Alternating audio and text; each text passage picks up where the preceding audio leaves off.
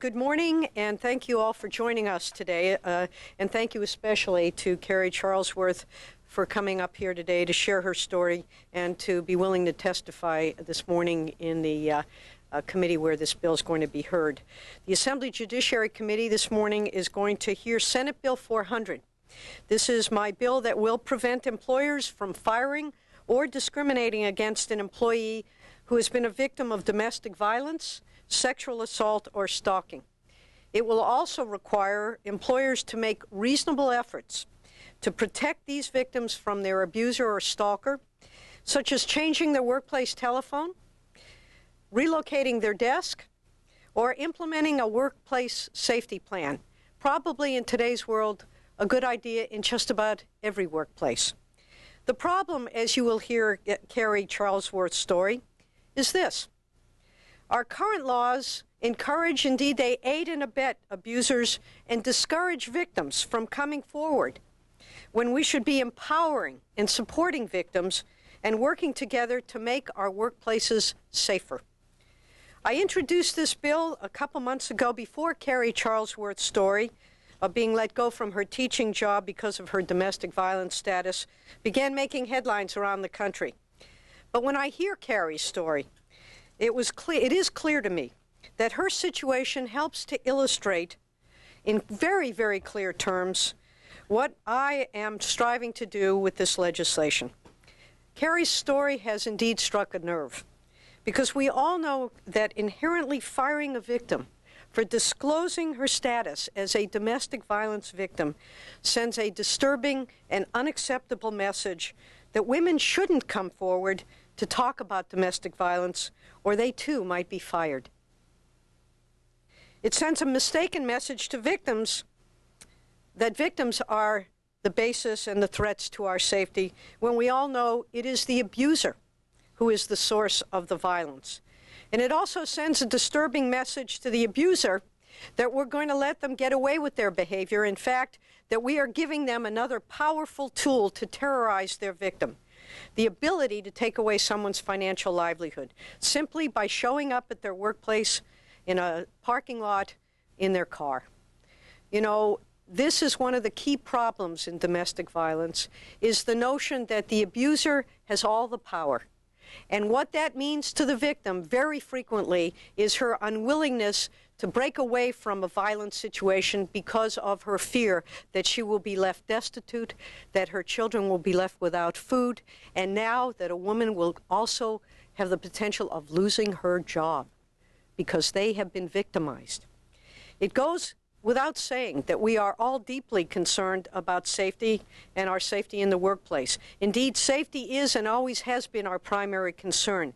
Yet I think I echo the sentiments of so many when I say, when we hear Carrie's story, we think there has got to be a better way. We cannot treat victims like criminals and let criminals go about the world without any responsibility for their conduct.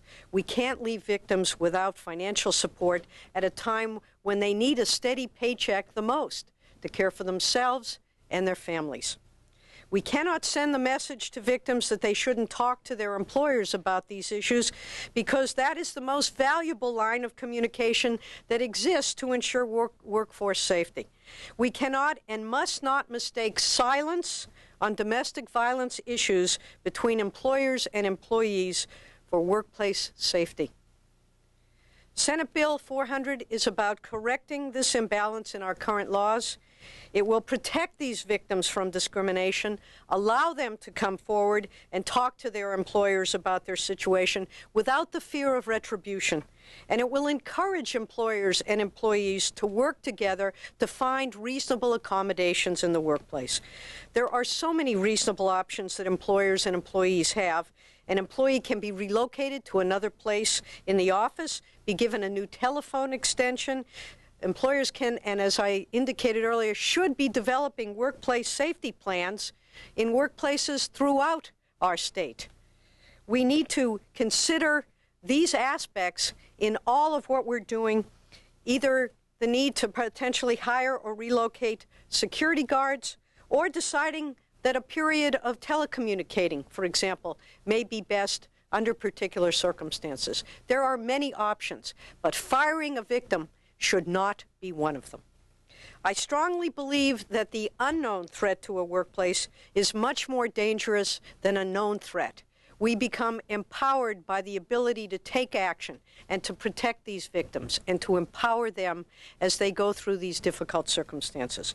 With information, employees and employers can work together to make a victim safer, their coworkers safer, and the entire workplace safer.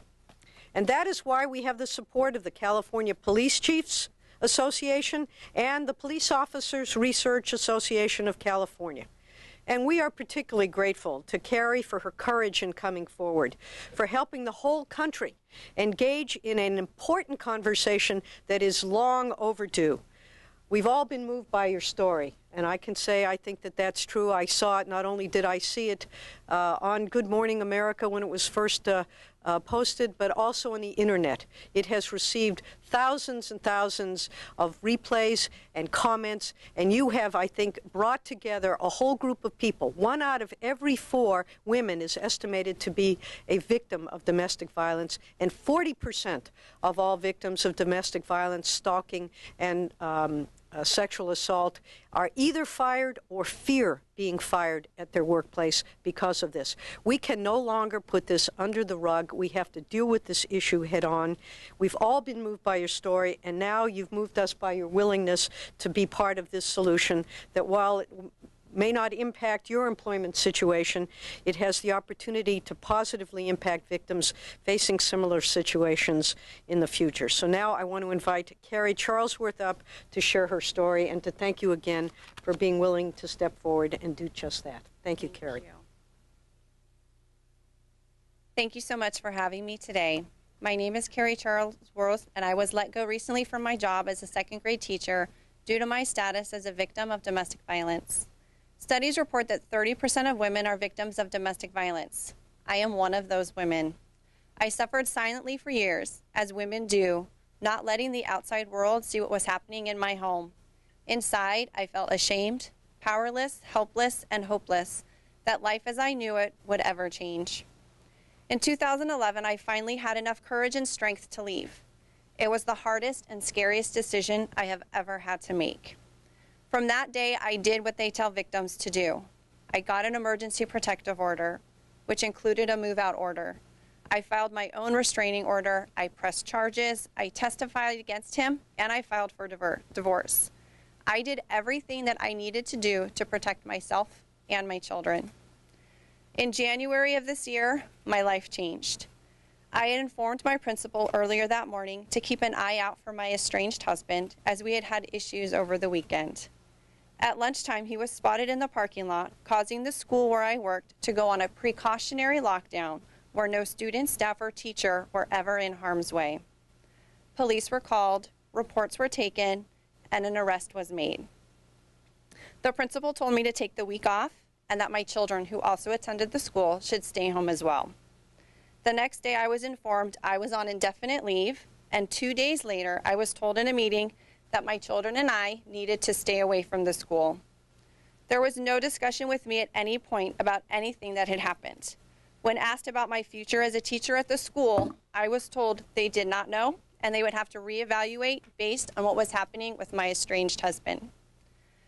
In April 2013, I was informed by the diocese that I was too much of a risk to have at any school within the diocese. My world fell apart. All those feelings I had as an abused woman came flooding back. I felt victimized all over again. I felt ashamed, embarrassed, and again, helpless and hopeless. How was I going to take care of my children without a job?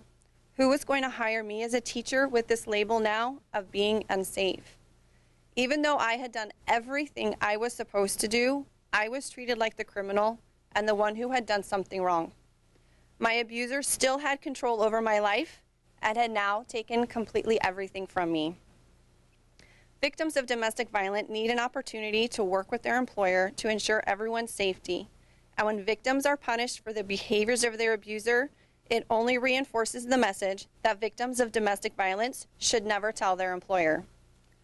There were no discussions with me about what was happening or how they could help. or how we could work together on next steps that worked for them, for myself, and my children. I was pushed out the door and told never to come back. In my time of most need, I was made to feel as if I had committed the crime. I was punished for the actions of another person that I had no control over. Victims should not have to continue suffering in silence due to the fear they have of losing their job. Victims need to be able to speak up about what is happening to them so that they can get the help they need to leave their situation. The fear of losing their job, the way they can support themselves and their families after they leave an abuser, should not be a burden they have to carry.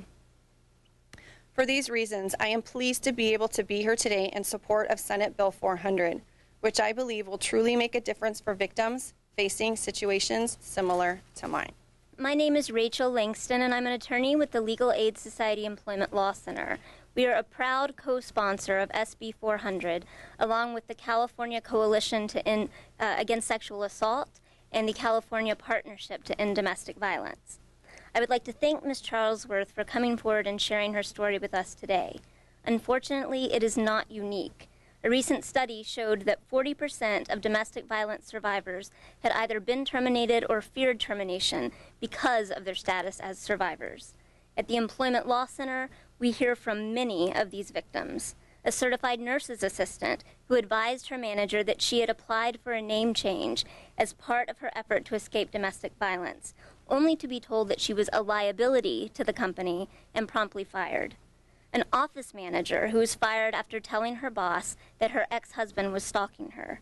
A social service provider who told us how betrayed she felt when her employer of 14 years terminated her after learning that she feared being hurt by her husband.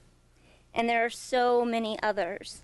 We know that maintaining employment is critical to a survivor's ability to escape the violence and to keep herself and her family safe. Firing an employee for being a victim of abuse only re-victimizes them at the most vulnerable time in their life. We should not send the message that if you disclose that you are a victim of domestic violence, you are at risk of losing your job. Instead, we should encourage victims to come forward so that they and their employers can collaborate and can create a safe workplace for everyone. Thank you. Well, thank you. The bill is up in Assembly Judiciary Committee this morning. It's SB 400. We're hoping that it will get through the committee, that we will be able to get the measure passed and into law.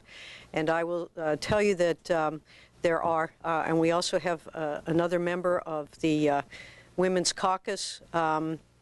If Sharon, would you like to, Assemblymember Quirk-Silva, would you like to have an opportunity to say a word or two? This measure, by the way, is one of the the Legislative Women's Caucus's 5 priority bills. So we all recognize the importance of protecting women in the workforce, how critically important it is, particularly with so many women being the supports of their family and being necessary for the well-being of their families to be working and bringing home enough food, money for food on the table and a roof over their children's and their heads as well. So,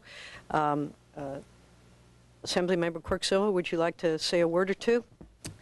I will keep it brief, but I, not only as a woman here up at the state capitol, but a mother of 4, you know, when women get up and go to work, they've already started their job before they even go to work, and they usually end their nights very late. And so to go to work and make sure that you have access and equity are just key beliefs that we need to continue to work on.